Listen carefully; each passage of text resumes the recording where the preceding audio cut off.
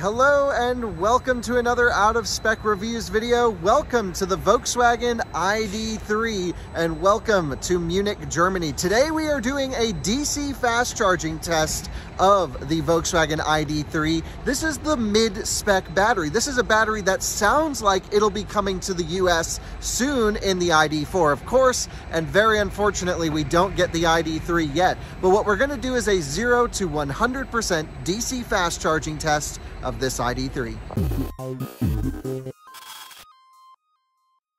Now, if you haven't heard yet, we are in Europe for most of September testing EVs that don't come our way. Take a look at this Taycan Turbo S Cross Turismo right over here. It sounds like we'll be able to have some serious fun in one of these in just a few days. You can see an e-tron charging over here, and these are the CCS chargers, and then over here are the Tesla superchargers, of course. No CHAdeMO can be found here. CCS is the German standard, so pretty rare to find a CHAdeMO charging station around. It's loud, it's noisy. This is a truck stop here just north of Munich, between Munich and Ingolstadt. We went to BMW's headquarters today and Audi's headquarters today, so it's just been car heaven for us. The ID.3 has been DC fast charged twice today, so the battery's at a good temperature. We just shredded it down the Autobahn and then let it cool for a little bit. We are now officially at 0% and 0 miles. So Timon, if you could shut off climate control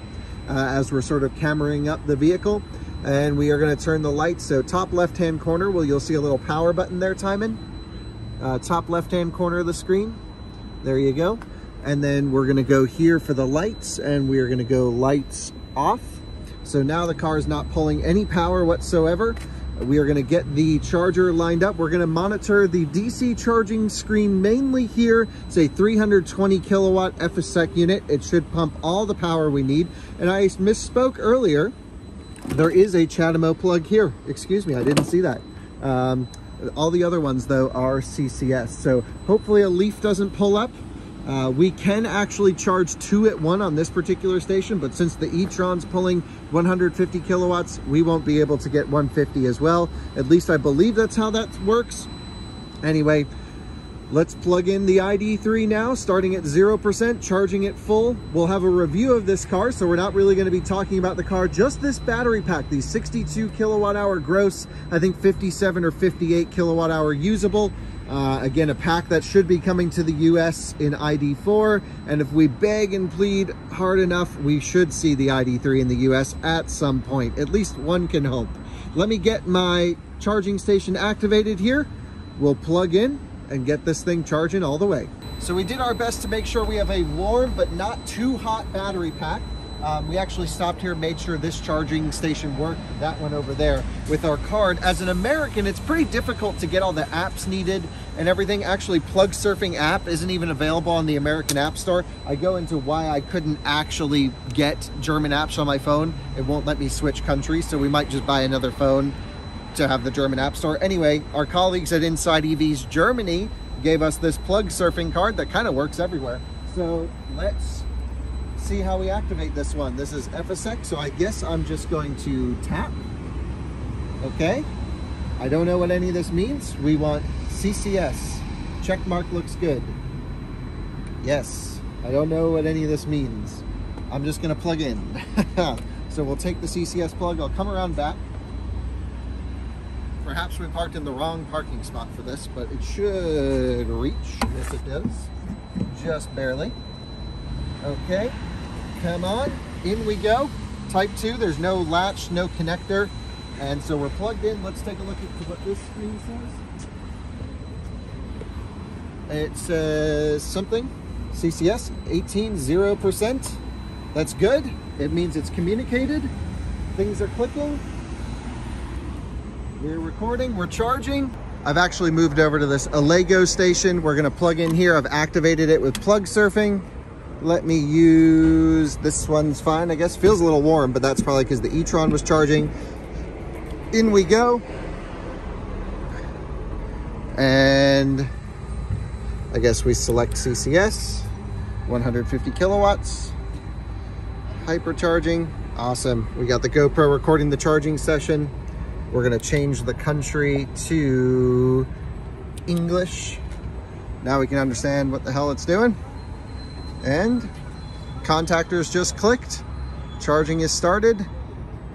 Very nice. Look at this, already up 45 plus kilowatts. As it should be. Oh man, ripping. 0% state of charge, north of 100 kilowatts right off the bat on the small battery. That's impressive.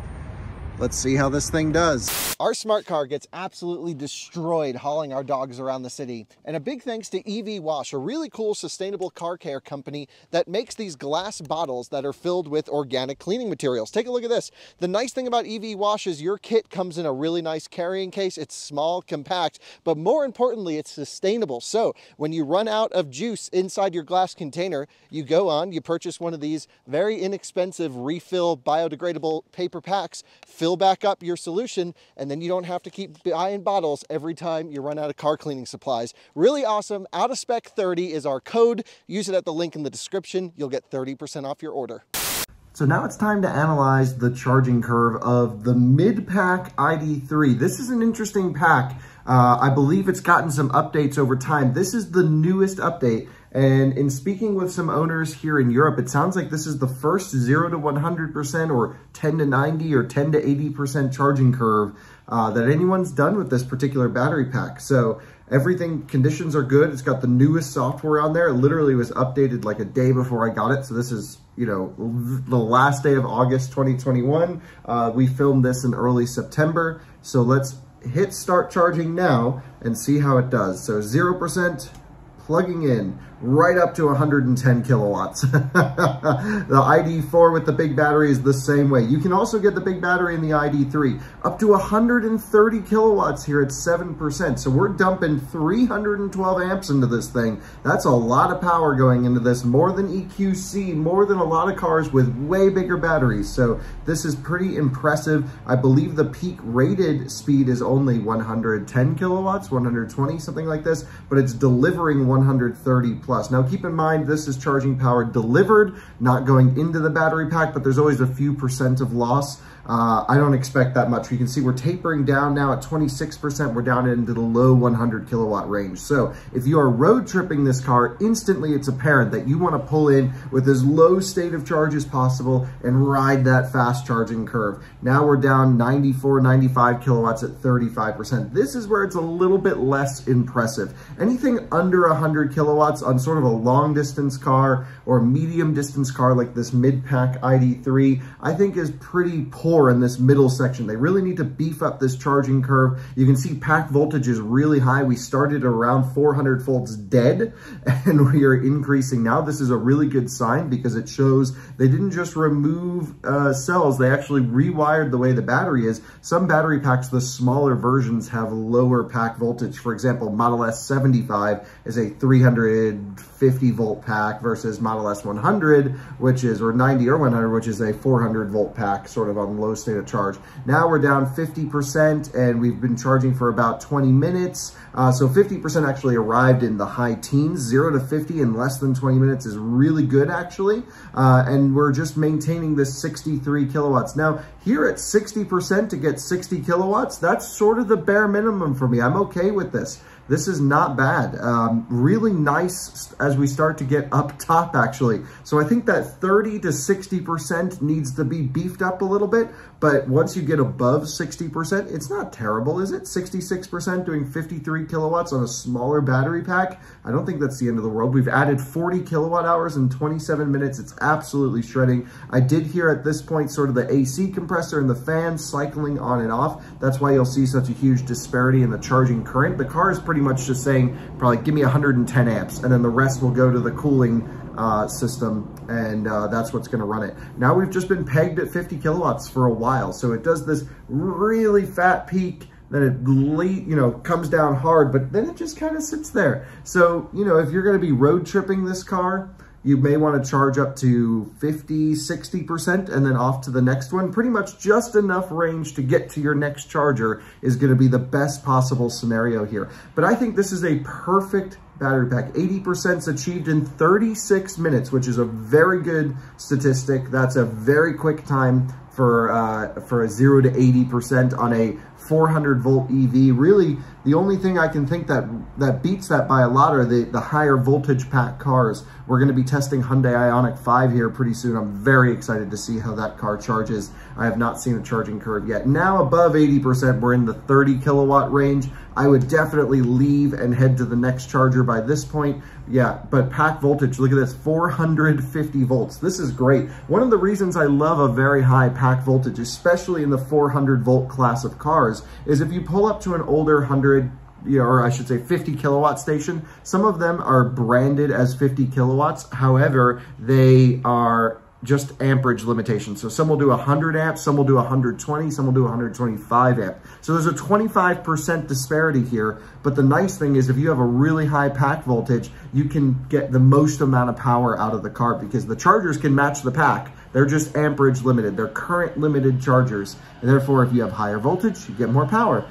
Here we are, 90+% doing in the 20 kilowatt range. It's actually not really that bad up top. I expected this to fall on its face. A lot of cars are under 10 kilowatts by the time we get above 95%, but this must have a pretty big top buffer because look, it's still doing 23, 24 kilowatts. We're nearing an hour into this charging session, and just like ID.4, again, you would expect it's probably the same charging curve, just sort of limited down for the smaller pack size. It's about an hour 0 to full is what we're projecting here. And that, I think, is just the gold standard for an EV. No one's ever gonna do a 0 to 100% charge in the real world. This is a way for us to log the curve, to see any anomalies with the car, any overheating issues. But overall, an hour, we're at 99%, still doing 17 kilowatts. This is fantastic. And then of course you can calculate your 10 to 80% time. There we go, 1 hour, 1 minute, 27 seconds, 60.23 kilowatt hours added. Now keep in mind, this battery pack is probably 56, 57 kilowatt hours usable, but there's always losses whenever we DC charge, especially at high current levels. Keep in mind, this is also charging power delivered to the car. So there's always going to be air conditioning pumps to cool the glycol to keep the battery system at a reasonable temperature, et cetera, et cetera, et cetera. We try and turn off every single possible load that we can. We turn off all of the, air conditioning, heated seats, lights, all this stuff. So anyway, thanks so much for watching another Out of Spec Reviews video. Thanks for tuning in for another DC fast charging test from 0 to 100%. I hope you enjoy these. I love doing them. I think it's so important that we log the curves of these EVs. The curve is more important than the peak rate, in my opinion. And I know some of you in the audience has actually been plotting this out on a chart. I would love to do this for you. I don't really have the time, but my colleague Mark Kane on our sister channel Inside EVs US, not really sister channel, partner channel, I guess I should say, Mark plots all this stuff. And so if you go to Inside EVs, for every charging test that we do, he really does, time calculations, 10 to 80, all the stuff everyone's asking for, makes it onto Inside EVs just usually a few days after the video is posted. So thanks for bearing with us. Thanks for watching another video. See you on the next one. Bye-bye.